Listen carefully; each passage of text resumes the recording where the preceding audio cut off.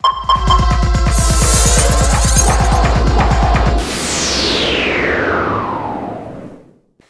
guys, it's Brandon Miniman from TechnoBuffalo, and in this video we're going to compare the home screen experience of the HTC HD2 with that of the iPhone 3GS. Let's get started by unlocking the devices, and both devices have different unlock screens that we're going to take a look at.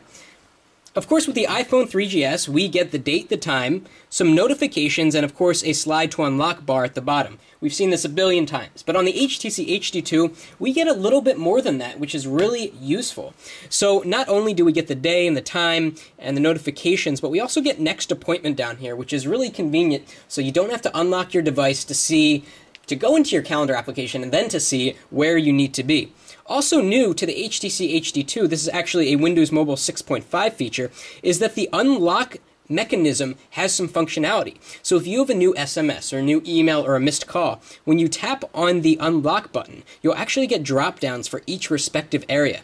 And sliding over the email notification will drop you right into the email program, as you can see here, which really saves a lot of steps and not having to unlock your phone, then go into email, then look for the new email. This really saves that step and can make you more productive as a result.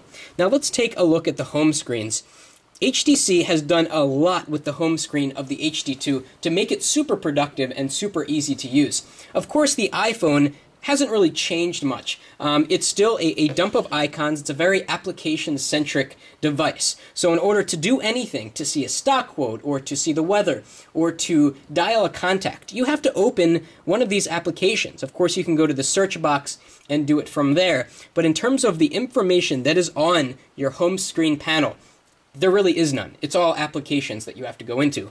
On the HD2, HTC has gone a long way to change this idea. So we have the time, we have the weather, and actually if I go into the start menu and close out, I get clouds behind, and it knows where I am right now. So if I travel to New York City, it will change the weather based on where I am.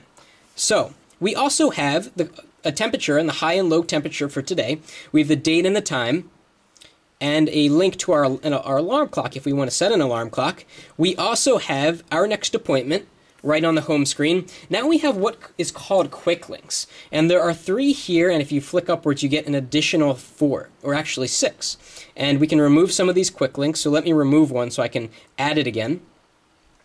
And what you can do is you can add a lot of different things for these quick links. You can add programs, bookmarks, or contacts. Of course, on the iPhone, you can add programs to your home screen or bookmarks, but you can't add contacts, which is super convenient, because if you want to have a one-touch access to dial someone, you can also have a one-touch access to email someone or send them a text message. So imagine filling the screen up with people that you text on a regular basis or that you email on a regular basis. So really fantastic way of putting the things that you use most on the home screen that I think, personally in my opinion, is far superior to what you get on the iPhone, where you need to drill into any application to really get information.